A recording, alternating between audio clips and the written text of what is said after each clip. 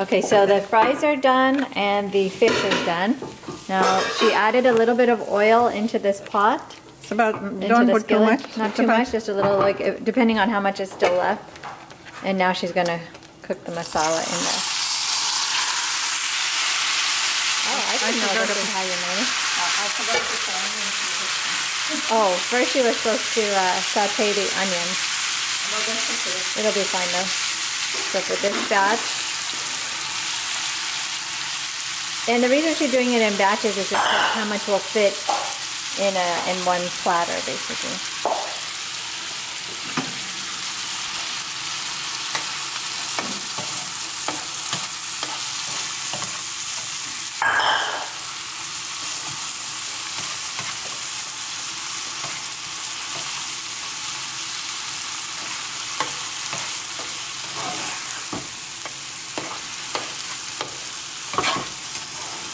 See all the masala at the bottom?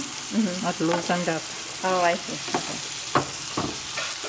So if you keep it on very high heat, it burns and then you cannot use it. Okay, so you have to, when you're cooking the fish, don't cook it at too high.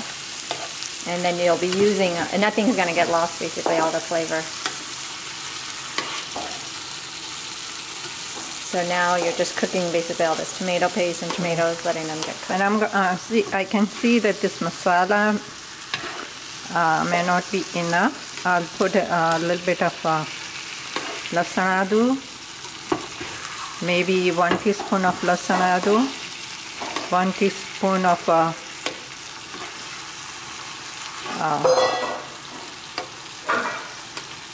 coriander and cumin powder. And I'll test for, and we have to put a green chili, half of a green chili in this. So I can see it's all kind of getting into a paste here. Like a masala. And it's not very runny, it's supposed to be thick. Now test this. I think I can put the juice in it because we are afraid that maybe the fish is too salty. But this is not salty at all. Yeah, that's not salty.